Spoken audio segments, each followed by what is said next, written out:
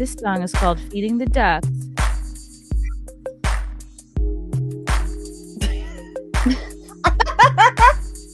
No, that's like more of a goose. I'm into it. I'm into all these tunes. That's a different vibe than feeding ducks, in my opinion. Yeah, I fed ducks almost throughout my entire youth. I would go with my grandma to the duck pond because it was free, primarily. And we would take all of our spoiled, like rotted bread, like moldy and crusty and stale, and we would feed it to the ducks. We did that like several times a month. So yeah, it was fun though, as I still love animals. And it was fun being like, wow, we're keeping them alive. And then sometimes I wouldn't go for a couple weeks, and I got really anxious that all the ducks were going to die. Oh, I had like the opposite. We didn't want to feed them because the Canadian geese, they're aggressive. Like they'll like attack you. And they have teeth. Yeah, they can break your What? finger. Geese have teeth? Yeah, Really the Canadian sharp geese. ones. Yeah. Yeah, they're like freaking huge and they're aggressive. Like, don't get near them because they will hurt you. And they have like a human-like tongue. Oh, I'm looking at images. Okay. Oh, God. Okay, this is unsettling here. Like, this one definitely has teeth. Look at him. Ew! I've never looked that close at one before. What is up with this one? Is that real? This one has to be fake. It's from Reddit. Oh, yeah. Oh, Okay. Why does it have teeth on the tongue? This is like some alien thing. Oh. They even have crazy eyes, too. They do have crazy eyes. They have Miley Cyrus eyes. This one looks kind of like a normal one. I'm not a fan. Oh. That's the one. Those are the kind that like they're bit me as a kid. Humongous. I imagine the female geese are like, get away from me. Like if I was a female goose and a guy came at me like this, I'd be like, stop it. I'd be single until the day I died. I'd be like, don't go near me with that creepy jagged ass tongue. Oh my god, Canadian geese are like Karens then. Yeah, they're so mean. But there's worse. Like when I would go to the duck pond as a kid, there would be like swans drowning the other ducks. No. And like, where was this pond of death and aggression that we would go to? No, it's so bad. The swans are so violent, and they'll hold the other duck's head underwater until they die. No way. Jesus. That's pretty savage. Oh my god. And these were Canadian geese? The ones I'm talking about are... Did I say goose? I meant to say swan. A Canadian swan or just a regular swan? Just a regular swan. Like a white swan? Yeah, a beautiful swan. They're supposed to be beautiful. Dramatic. Those are my favorite birds, and I didn't know that they were that mean. And they could kill you. They can kill humans. And they'll attack you.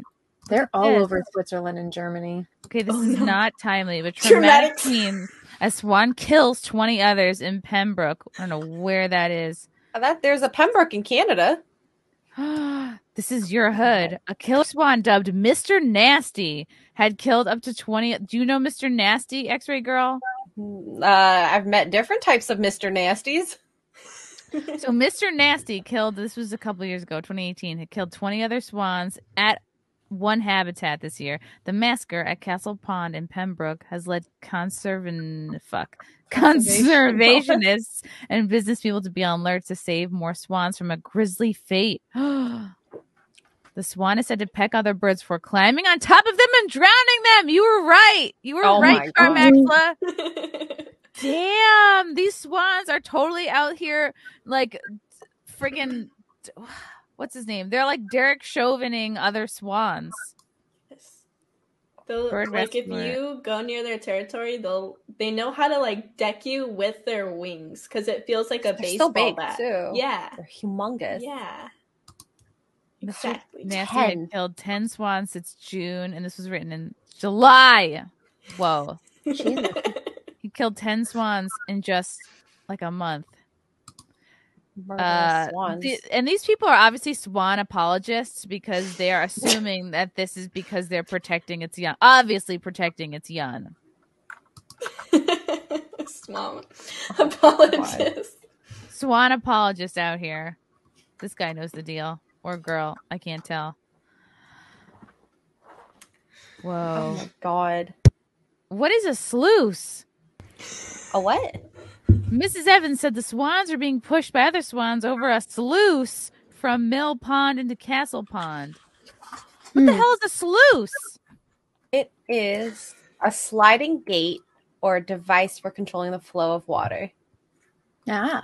This sounds like a dirty word. Like, yeah, oh, baby, you're such a sluice. Touch my sluice. My sluice is loose. No, it sounds like a slur. It does. It does sound like a slur. Look at these dirty fucking sluices over here. No.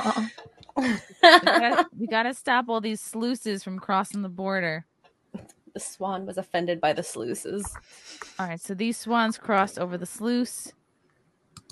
The swan is trapped with Mr. Nasty and his partner. They are molting and cannot fly over the steep stone walls. Now he's got a jacket on. What is this, like a straight jacket? A straight jacket for a swan. Oh my god. That is so Oh my god. funny. There's a similar situation with a goose named Hannibal in 2010. But now it's like you put him in like a jacket. Basically, you can carry him around like a purse, which I'm sure is like really embarrassing for this goose. God, orange is not his color. No. Maybe for the...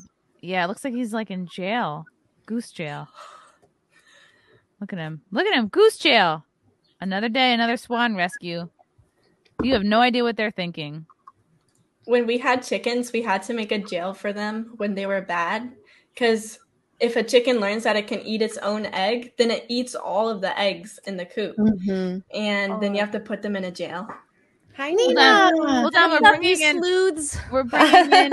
bird expert Nina Infinity here. What's going Nina, on, have you sleuths? heard of sleuths? I just did. By the show. I'd never heard of that before. I was like, what the fuck is that? But now I know. The more you know. The more you know. Did you guys know that? Damn, I didn't. Now I have to look over my shoulder every time I go to a duck pond.